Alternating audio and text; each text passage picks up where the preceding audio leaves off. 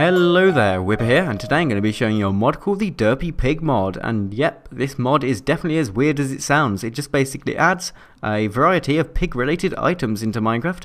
Some of them have functions and some of them are completely useless, but yeah, they all have insanely weird names, as you'll probably notice as I go through these. And since they're going to be really hard to say names, I mean there's a lot of words in them, if I mess something up, just presume I'm going to mess things up. So the first one is a bunch of yummy pork chops. I don't know what's so yummy about them. Maybe it just wants to state that they're yummy, just in case you didn't think they were. It's like saying, nope, these are definitely yummy, and there's nothing you can do about it. But anyway, to craft a bunch of yummy pork chops, you're going to need 9 raw pork chops. So basically, all it is a stack of raw pork chops. So if you really want to craft that, you just put them on top of each other, and there you go, you've crafted yourself a bunch of yummy pork chops. Sadly, you can't actually consume this, it's just a visual item, and it's used in crafting recipes later on, but you can't eat it. I was hoping it might, like, restore all of your hunger bar in one go when you eat it. So if you're on really low hunger and you just want to restore your hunger bar as fast as possible, you could eat this, but sadly, nope, that's not the case. It has no use apart from other crafting recipes. But next up we have the butter porky chop of doom, and again with the random descriptive words in these names of items. I mean, why does it have to be of doom? What's so doomish about it? Now I'm inventing new words. Yep, doomish, we'll just go with that. So to craft the butter porky chop of doom, trying to pronounce these, you just need a raw pork chop surrounded by gold, and there you go. If you really want this, and again you can't actually eat this, it doesn't give you any special effects, you can't actually even eat it. So the only purpose of this again is for other crafting recipes.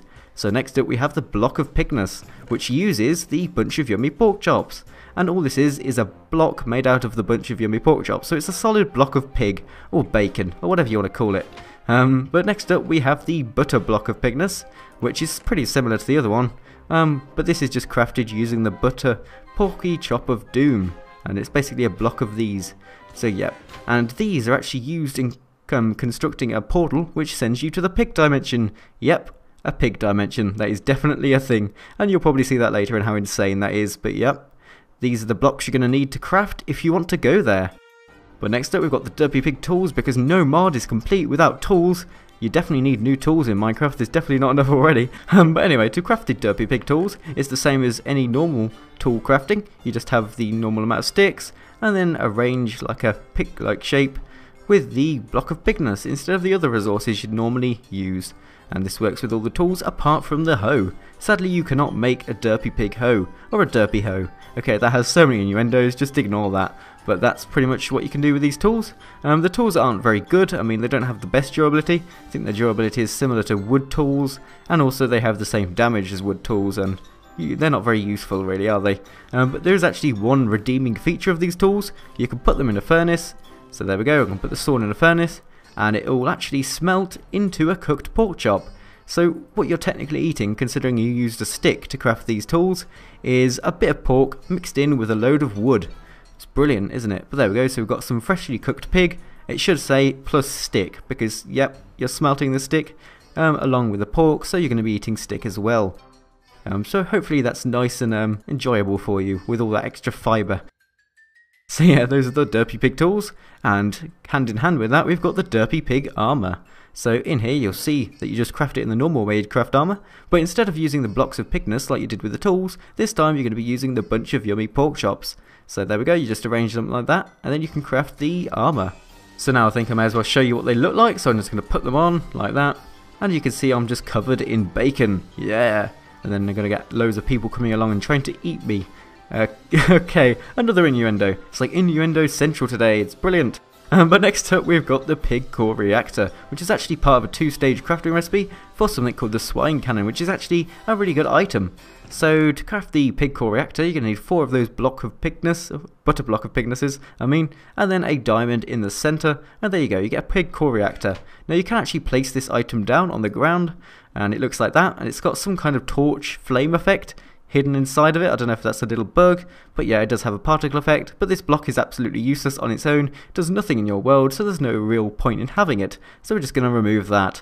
But once you've crafted one of these pig core reactors, it enables you to craft something called a swine cannon, which is a hell of a lot more useful. So to craft this you're just going to need 6 bits of iron arranged like this, with a pig core reactor in the centre, and there you go, you get yourself a swine cannon. And when I actually swapped this swine cannon, you might recognise the model from it. It reminds me of something from the Redstone Handguns mod, or a mod that iChun has created. I think it's the Trail Mix mod or something, but it's one of those guns that iChun's made the model for, and it fires things out of it. So yeah, it seems like iChun gets into a lot of other people's mods. It's really weird that. But to actually use this, you just right click and it fires out pigs' heads which explode on contact with things. And because they make explosions, yep, you can do the good old TF2 jumping thing where you just fire down and boom, yeah, get some lovely height on that thing. So you can rocket jump with this thing, and that's probably why I like it so much, because you can do things like that and then combine it with hitting other things in the air, like firing it in the air and pushing it away. And there's also another cool trick: if you hold down right mouse button, you can just repetitively fire like that, and just, whoa, that was a lot of height. Did you see how much height that was? I must have got two of them exploding together. But yep, you can do things like that. And that's pretty much sums it up for the swine cannon. It actually does damage to mobs. So if I swap over to this one here, and spawns a few pigs, so now we're going to kill pigs with their friends' heads. I mean, that's definitely what you'd love to do. I mean, look at the destruction. I never knew pigs' heads were such good projectiles. I might try that in real... Oh no, I won't. Try that in real life. That'd be horrifying. Whoa, that pig took 3 shots. He must have had a lot of health, that pig. Super pig. Yeah. So now I'm going to show you how you can actually go to the pig dimension. So to actually get to the pig dimension, you're going to need to make a pig portal like this, or a derpy pig portal. And to craft the derpy pig portal, you're just going to need to arrange the butter block of pigness in a normal portal shape like so. And then to ignite the portal, you just need a block of pigness, an ordinary block of pigness, and then you put it anywhere in the portal frame, and then it should ignite the portal. So you don't use a flint and steel, you use one of these blocks instead. And then you'll probably notice we've got a lovely portal here made of pig faces. And then we've got the usual nether sound effects. There's no actual special sound effects. I was hoping there'd be some like pig sound effects, like oinks, for the portal, but no, it's just the usual nether sound effects. And now we shall just jump into this portal, and off we go to the lovely pig dimension. Yay! And oh, we're kind of underground. Oh, that's kind of not very good. I'll just dig up to the surface and come back when I've actually emerged to the surface. So, here we find ourselves in the awesome pig dimension, and just a few facts about this dimension. As you can see, it's very pink, the water's pink, the blocks are pink, even the pigs are pink. Actually no, pigs are normally pink, just ignore that. But also, it's permanently sunrise, I think that is, or maybe that's sunset, I'm not really sure which way is east or north or whatever. But yep, you can see that the sun isn't moving, it just resets every few seconds back to its original location, so it's never going to be nighttime in this dimension. But you do get things spawning all the time, and these are special pig dimension mobs. So I'm going to start off by showing you the mobs that this dimension has. So we've got the squid pig, so let's just go over to the water and spawn a squid pig. Actually, are there any in here already? Nope. Okay, you can't really see that. I'll just spawn one there and then fly out, and now you can see that it just looks like a normal squid, but it's not a normal squid, it actually makes sounds, and as you know, normal squids do not make sounds. This guy actually just makes a pig sound, so nothing too spectacular, and it's still pretty much useless because it still drops the same thing, which is our ink sacs. So yeah, it's just a squid that makes pig sounds. I was hoping it'd have a new texture, like maybe a pink texture, to make it match the rest of this world, which seems very pink, but nope, just an ordinary blue squid. But the next mob is the flying pig. Now this is a really neat one. All it is a pig that flies, and you can see it's kind of glowing. I don't know if that's an intentional feature, and it kind of like looks like it's walking upstairs. It's just a bit glitchy as it flies. But the neat thing about this, let me just get a saddle, is you can actually ride these flying pigs. So here we are, get a saddle, and then go up here and attempt to put it on the pig, and then right click. There we go, yeah, I'm riding a flying pig.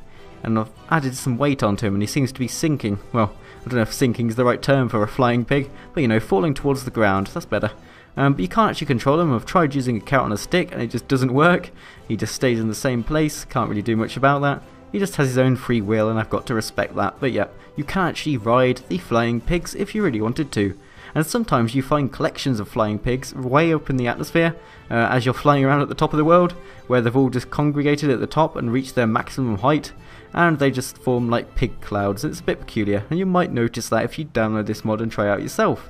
But the final mob that actually spawns in this dimension is the pig hunter, which pretty much looks like a half robot slash half pig kind of character. And this guy's sole purpose is to go and hunt pigs, so he'll chase after pigs and attack them. I don't think he actually attacks me. Let me just try that. I'm just going to go into survival. Does he attack me? He doesn't seem to. He just seems to be more interested in the pigs. And the pigs are just glitching everywhere as usual. And now he's just staring at the pigs. Are you going to kill some pigs? But let's take my... There we are, he's killed the pig. You can see he just goes around killing all the pigs. Is he going to attack me? Nope. I don't know, is he attacking me? Yeah, he does look like he's attacking me. Yeah, okay. This guy does attack me. Now we've established that I can kill him. And he should... Okay, that's really laggy. Why is he not taking any hits? You can see all that blood coming out of him and he's not being damaged. So... Oh, there we are. I've killed him. So he actually drops an assortment of things. He can drop a Derpy Pig sword, which I haven't actually shown here, but he can also drop his armor, which is the Pig Hunter helmet and the Pig Hunter chestplate. And you can actually wear these and make yourself look like the Pig Hunter. So there we are, we can put on his helmet, and there we are, kind of half robot, half pig, and it's a bit peculiar. But that pretty much sums it up for all the mobs in this dimension, and the dimension as a whole itself. I mean, there's not too much to do here. It just has this new kind of stone. Let me see what it's called. Is it just normal stone, or what? No, I don't know what it is. Oh yeah, I need to be creative to do this. What have we got? Pigicite. Yeah, okay.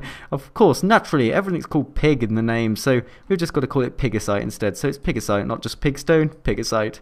So if you want to come here and collect some Pigicite for your overworld and make some pink houses, you can do that. So anyway, thank you for watching. This is the Derpy Pig mod, and I'll see you next mod video.